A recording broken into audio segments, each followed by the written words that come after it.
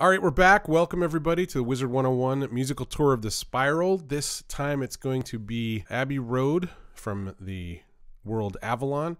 This is Avalon. This is inspired by Excalibur and King Arthur and all the old Renaissance movies.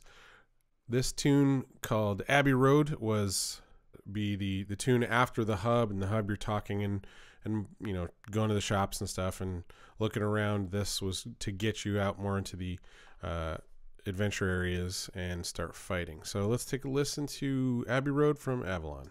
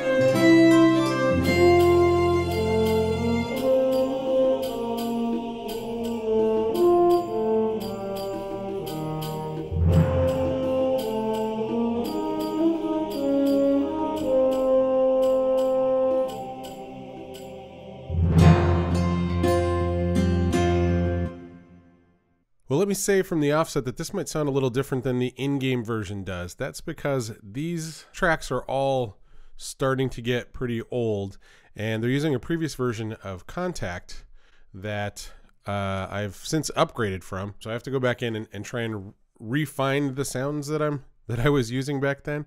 I may have not been able to find the exact sounds that I was using, but I think I got maybe 93% of the way there. This is the one instance of Contact that's playing most of the tonal stuff. This is an auto harp, viola, nylon guitars. This is the female chanting sound that's in there. You can see that they're all taken from various different libraries. Some of them are from the built-in Contact library. Some of them are the horn, the really nice legato horn solo sound is from Cinesample Cinebrass. This is from Project Sam Symphobia. These are LA scoring strings. More scoring strings. I mean, they're all coming from a lot of different places. This sound here, the auto harp, this is from a smaller company called Boulder Sounds, and they do smaller libraries that are usually less expensive. And I really like, you know, just if I need the sound of an auto harp or the sound of you know, some of the early. I have some recorders and stuff. If I need just a specific sound, I can buy that, because libraries usually come in two flavors. There's the very specific and the more general that has a lot of different sounds, but they're usually more expensive, obviously. So right off the top, we're hearing a lot of different instruments playing at the same time. The auto harp is probably the meat and potatoes here.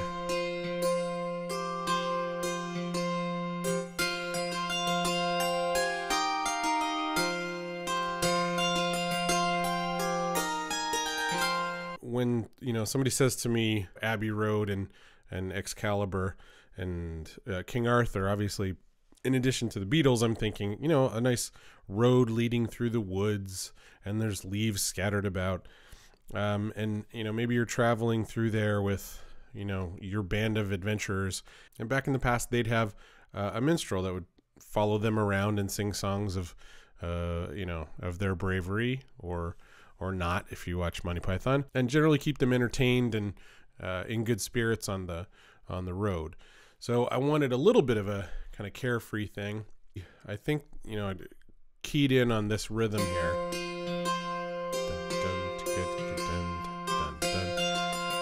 And probably just kind of started off there, and then, you know, built a melody around that. That, you know, in the Renaissance, different forms of music started to come together and blend. There were a lot more influences on people.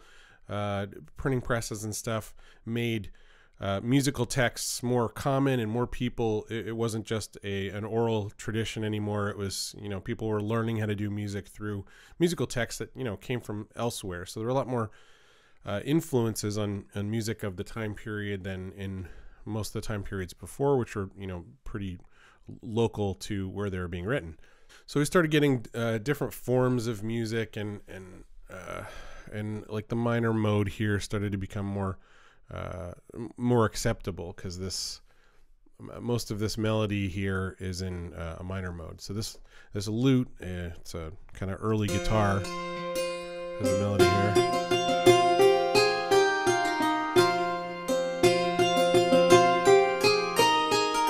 Flips into major here for a bit. And back in minor. One of the challenges of faking a stringed instrument, a strummed instrument, is that you have a keyboard, and with the keyboard you can play 10 notes, you know, all at the same time. A guitar can't play, it can't hit all of its strings at the same time. There's a little bit of a delay as you strum the strings. So one of the techniques that I use when I'm kind of faking the strummed instruments here is to try and kind of roll the chords a little bit.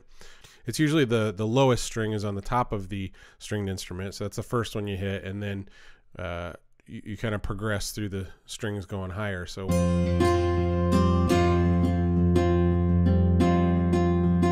now whenever you get two people playing the same part, there's always going to be slight discrepancies between the two parts, and so you get a little bit of a little slop thrown in there. And I did maintain a little bit of this to try and make it sound like two people playing instead of one.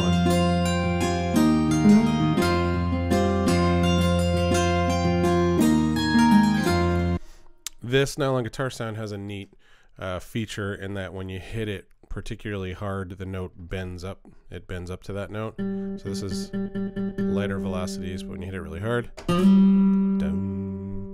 And when you're playing, if you can, sometimes that can actually lend a little bit more credibility, as it, you know, it sounds like the player's hand is sliding over the strings, or, you know, there's just a little more flavor to the part.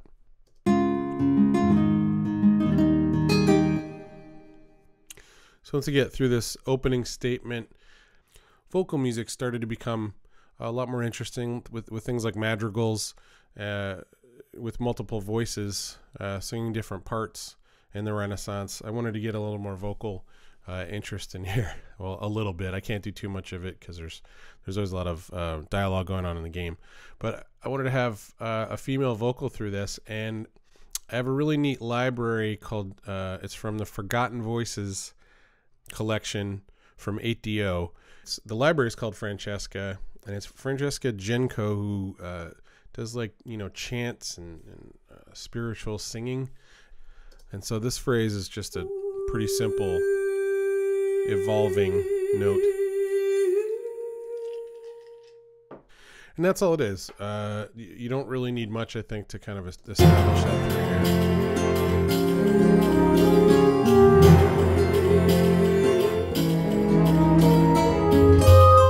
When you're composing with these libraries of phrases where you can't change the note that they sing necessarily, sometimes the note that they wind up singing kind of informs your harmony. Right here, it went to a very odd, it's a very odd note to go to in this particular key, but that I found a chord that functioned as a nice little pivot to the next, to the key of something else.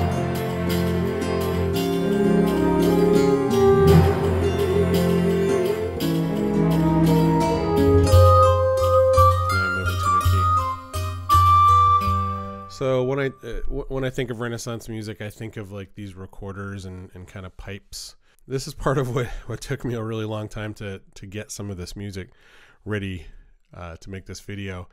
These are from a very old library called Motu Symphonic Instrument, which hasn't been supported in a really long time.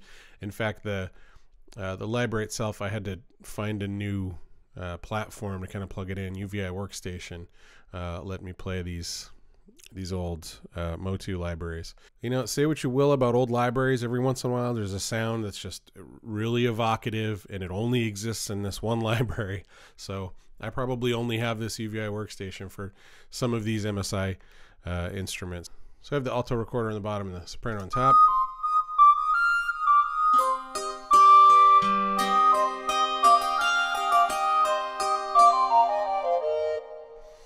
So here it's backed up by the auto harp. It could have worked with just the recorders playing.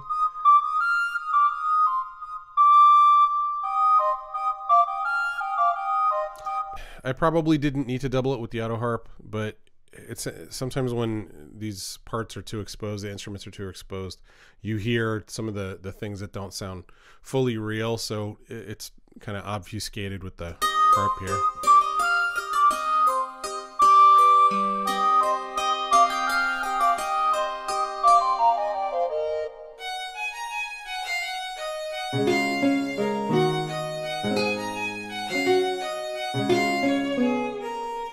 So I didn't do a lot of, there wasn't a whole lot of percussion in music like this.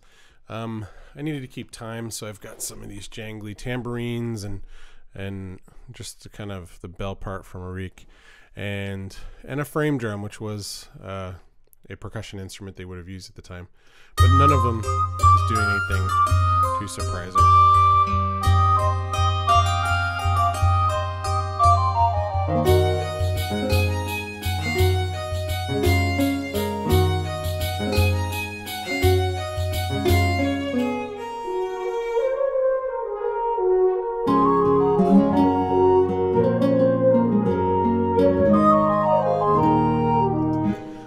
I really do. I've plugged this before, but the Cinesamples Cinebrass stuff is amazing. I've got their Cinewinds and some other percussion stuff from them too. Just really inspiring sounds. This is the horn solo here, and it's their approach is for every instrument, like the French Horniger, there's a legato patch, and then there's a patch that has articulations as well, like more staccato stuff, and you can go back and forth with the sustain pedal. But their legato stuff is so beautiful, just the transitions between one note and the next. It sounds like a real player.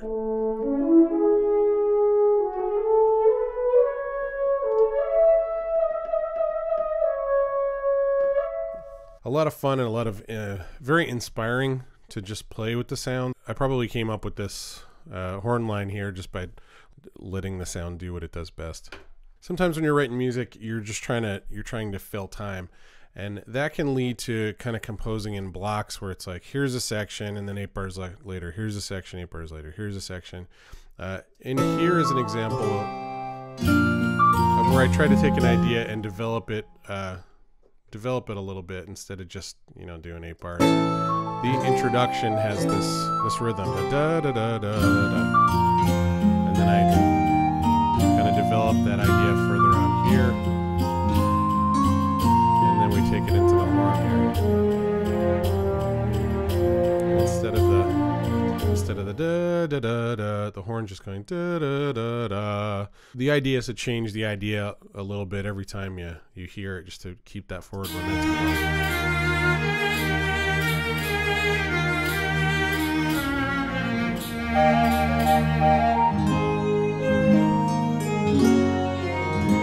And here's some more of that, those rolled chords, trying to convince the ear that they're being strummed rather than played on a keyboard.